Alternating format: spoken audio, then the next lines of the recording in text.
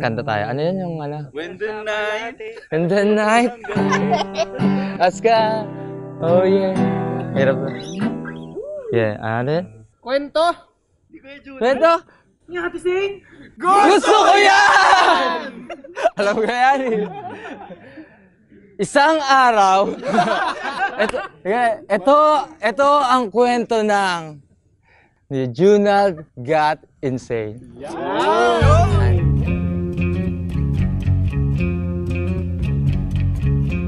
Ano ba kwento? On the spot naman to. On the spot naman. Hindi kasi siyempre, nung una sa simbahan, siyempre tumutugtog-tugtog ako. Nagbe-bass guitar pa kasi si Junald that time.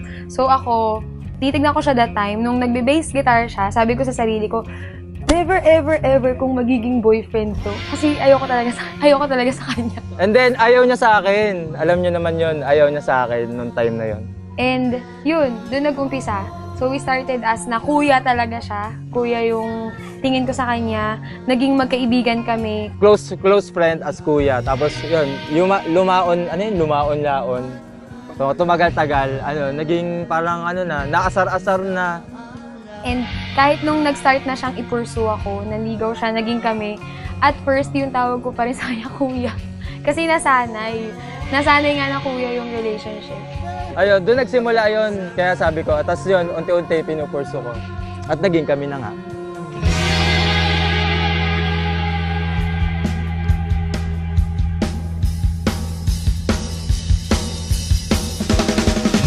Hanggang sa dulo ng mundo, hanggang maubos ang hanggang dumulong ang luha, hanggang makulong ang dada. Masdan mo aking mata, di mo ba nakikita? Ako ngayon lumilipad at nasa langit na. Gusto mo ba sumama?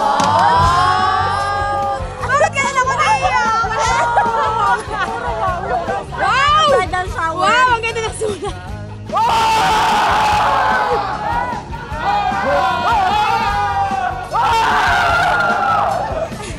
Mrs. Algabre, ready ka na ba? Yes! Yes! I love you. P.S. Hindi ito sapatos.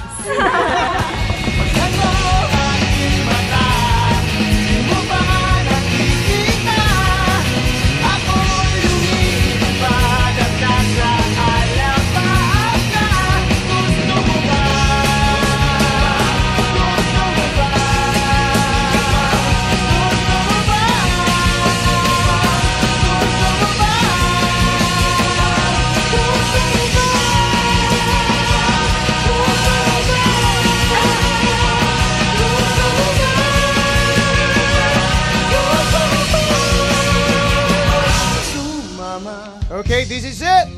Family and friends, it is my honor to present and introduce to you Mr. and Mrs. Junald Algabre.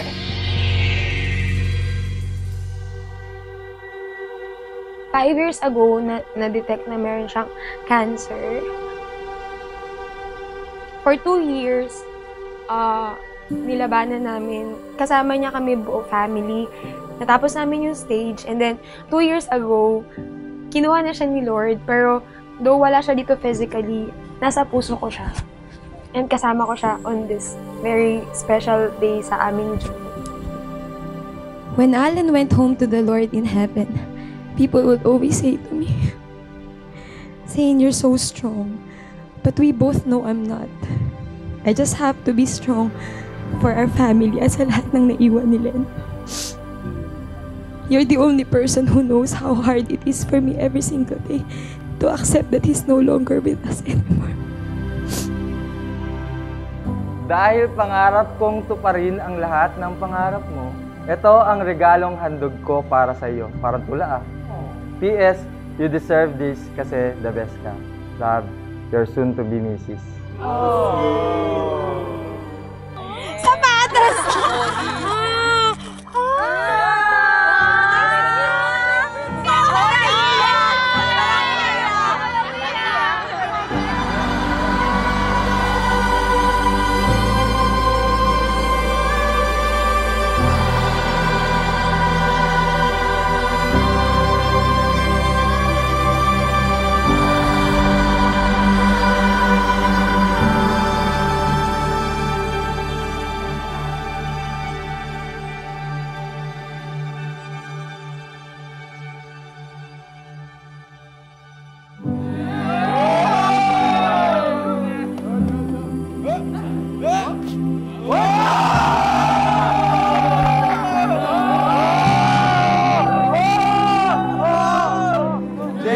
on my feet. Days on my feet, yeah. Days on my feet, yeah.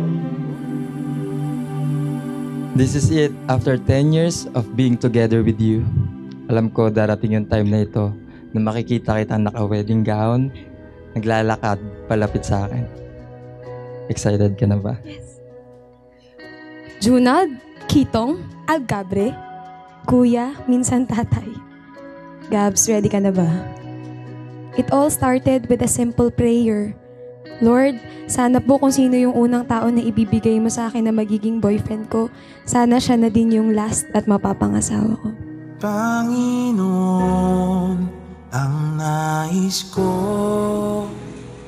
kagandahan mo ay pagmasdan. Thank you for being my #1 supporter. Maraming salamat. And alam mo yon, kaya kong maging totoo sa'yo.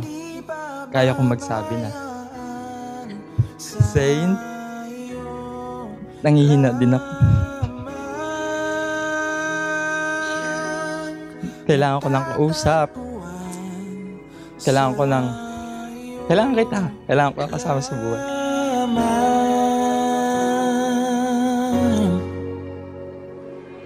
Mananatili sa iyong lilim at sasambahin ka sa dakong lihim. Today, God answered my prayer. It's you! Love is not about finding the most perfect person in the world. It's about staying with the person God gave you. Ito lang ang gusto kong panghawakan mo na at the end of our life, kung kaya ko pang marinig noon, parinig mo sa akin. Pero kung hindi na, hawakan mo lang kamay ko and sabihin mo kay Lord na, thank you Lord, si Junald binigay mo sa akin. Salita mo'y panghawakan sa iyo lamang, matatagpuan sa iyo lamang.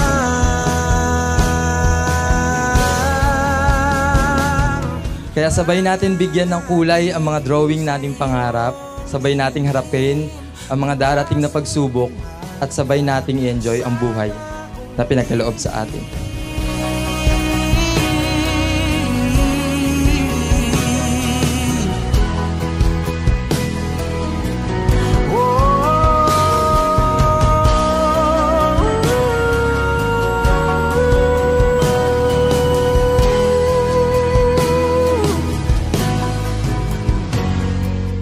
Araw-araw kitang pipiliing mahalin, pasayahin, patawanin, patawarin, lambingin, asikasuhin, paiyakin, syempre sa tuwa.